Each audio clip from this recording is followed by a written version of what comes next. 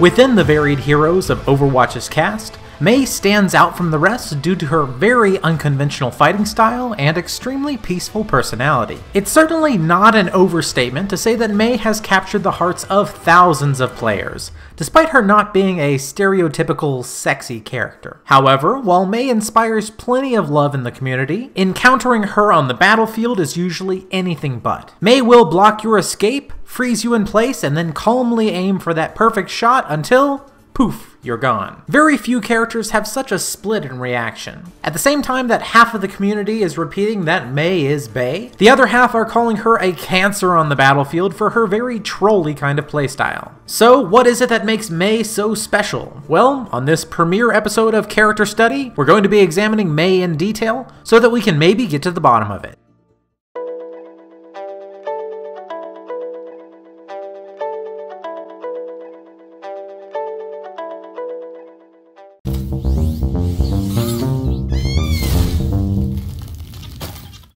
The now 31-year-old Mei Ling Zhou was a scientist who originally hailed from the historic city of Xi'an in China. She was a peerless climatologist who had introduced incredible innovations in climate manipulation all across Asia. However, her priorities would suddenly change when the Omnic crisis struck. Even though she had little combat skill, Mei was recruited into Overwatch. As one of the leading climatologists in the world, Mei assisted in Overwatch's overall objective of world peace by studying the series of unexpected climate-related phenomena that were ravaging parts of the globe around the time. In order to accomplish this goal, Mei traveled to Overwatch's Eco-Watch Point in Antarctica, where she would have surely succeeded if it weren't for a sudden tragedy. Without warning, a catastrophic storm struck the science station, critically damaging the installation and stranding the scientists there. As their food and supplies ran out, Mei, along with the surviving scientists, froze themselves in cryostasis as a final way to prolong their lives. Years passed as Mei remained frozen.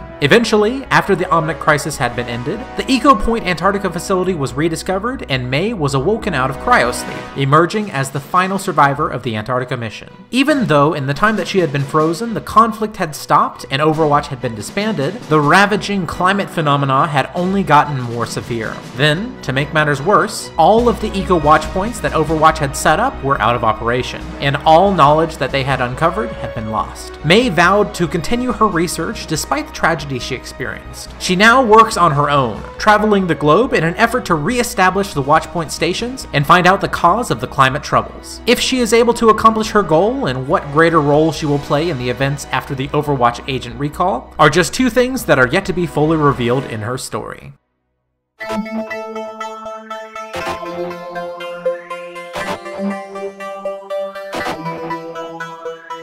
It turns out that Mei is a pretty heroic character for being nothing more than a scientist who got caught up in conflicts greater than herself. However, Overwatch is a game about heroes, and all of that should be pretty much assumed for one of the good characters. So, what else do we really know about her besides that? Well, if there were one other word that comes to mind when thinking about Mei, it's cute. Mei is clearly a pretty lighthearted person, something which is evident from her voice lines in-game That was great! and generous use of puns. Hey, chill out! Amazing! This is also seen on the Eco Point Antarctica stage. We know from Mei's story that this was where her and several other scientists were stranded, but scattered throughout this level are little Mei notes, all of which have some kind of cute sketch on them, along with some of Mei's thoughts. From these, we can tell that she still remained pretty upbeat even during the very dire situation. Other than possibly Bastion, Mei is the most innocent hero on the Overwatch cast. She doesn't have any other motivations that we've seen other than just helping people, and I think that is what made her instantly stand out for myself and for other fans. I mean, let's just take a quick roundup of the other female characters in the game. Soldier, Pro Gamer and Soldier, Battle Medic, Rocket Soldier, Hacker and Mercenary, a callous agent of the Vishkar Corporation, an Overwatch combat agent, an evil mercenary, and an Omnic-hating Russian. Of those listed, pretty much only Tracer comes close to Mei in compassion and caring. However, while Tracer is the leading hero of the Overwatch cast and mascot for the game, Mei's status as a background star is actually what I think lends her such personality. She's humble, she's sweet, she's an underdog. I'm sorry.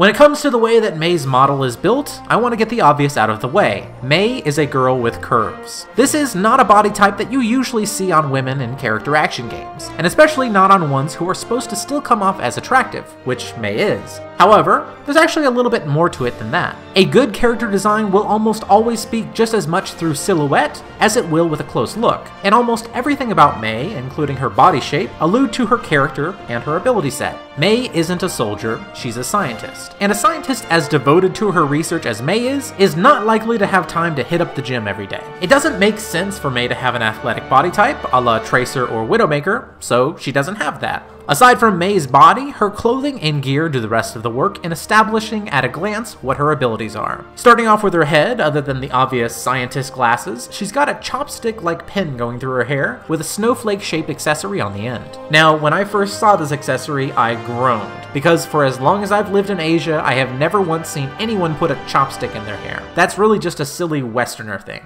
But then I took a closer look at just what this was. It turns out that Blizzard got it right, and Mei is not wearing a chopstick in her hair, but a true Asian hair stick, like a Chinese fazan. These are real, and although I can't speak to how often they are worn in China, they're a lot better than the other possibility. Now let's move on to Mei's heavy white coat, which is complemented by frosty blues and snowflake patterns. This design also extends onto her gloves, and to accentuate the winter theme, she has what looks like climbing bags in order to hold some gear and a flask. Moving lower, on her legs, she's got some simple winter tights adorned with a spiral pattern and more blue lines. And what I like about this is just how much this thin garment clashes with her thick coat and ridiculously large boots. It gives her a distinct form that also complements her body shape. Speaking of those chunky boots though, they finish off the look and even have some spikes on the bottom to help her grip on the ice and snow. All in all, Mei looks ready for just about everything the climate could possibly throw at her. Except for the possibility of her maybe getting heat stroke, considering that she still wears this getup into places like Egypt and Brazil. A simple glance at her instantly screams that she's going to be a cute ice-themed character, and even though the sheer number of ice and snow patterns on her clothing is a little bit on the nose, there's simply a ton of thought put into this design.